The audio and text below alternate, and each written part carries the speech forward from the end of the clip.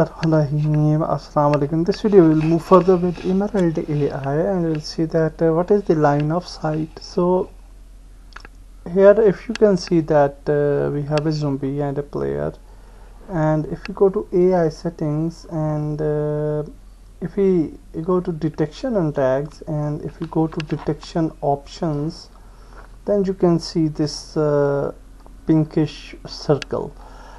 This means that this zombie has this area, and if our player is within this area, it will detect the player.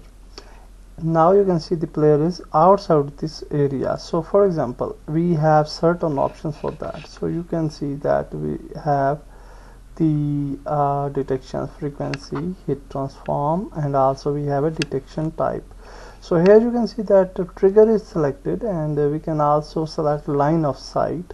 So now the enemy can see from his eyes to forward. He can't see us to its back. So if our enemy is here, he will not detect us. If our player will be here, then he will detect us. So you can select line of sight or trigger as well, and definitely you can increase or decrease its frequency as well if you want to do so. And pick target method is also there: closest, first detected, and random. So you can use these options as well.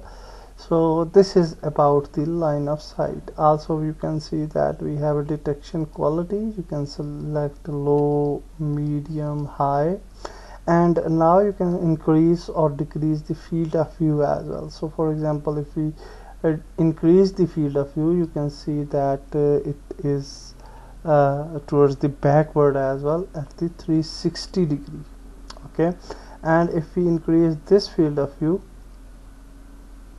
it controls the field of view after your AI has been damaged. Okay, so that is used for damage purpose. So I will just make the defaults. And detection distance, so this is the distance, and you can see that in the we can decrease or increase the distance from this tab. Okay, so I think the default distance is fine, and also you have expanded distance, detection distance as well. And after that we have detection distance types, where we have a target distance and starting distance as well. So we'll use the starting target distance in this case. Chase distance, we have this 30. As you can increase or decrease the chase distance as well.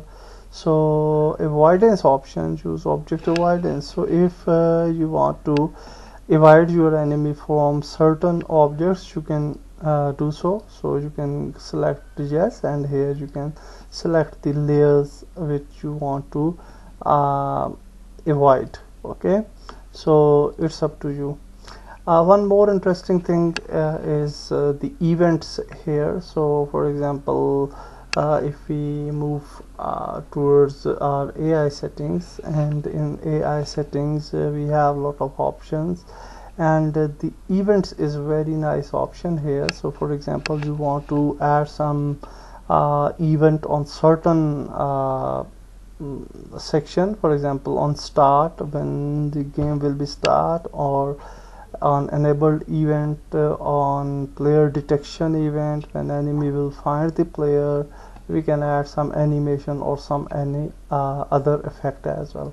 We can go to combat tab, and on start combat, when enemy will start combating with player, we can add some events. We can add some detection event as well. We can add some attack events. We can add some damage event, and also we can add some heal events and flee events and death events as well. So you have a lot of options in events tab under AI settings, where you can add events.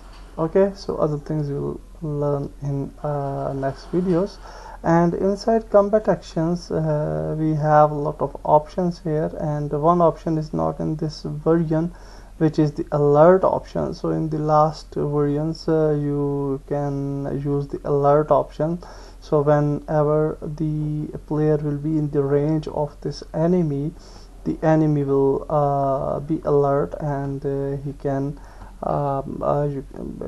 play an animation or any other effect we can display on that enemy. So now if you play the game, you will see that the enemy will not detect us, hopefully.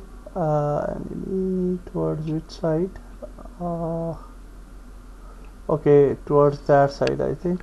So if we move, and if we will be in the range of enemy, you can see now if we will in the range of enemy, he will detect us and then he will attack us. Okay, so you can see we are died, and in next video we'll move further, and we will learn about the sounds as well.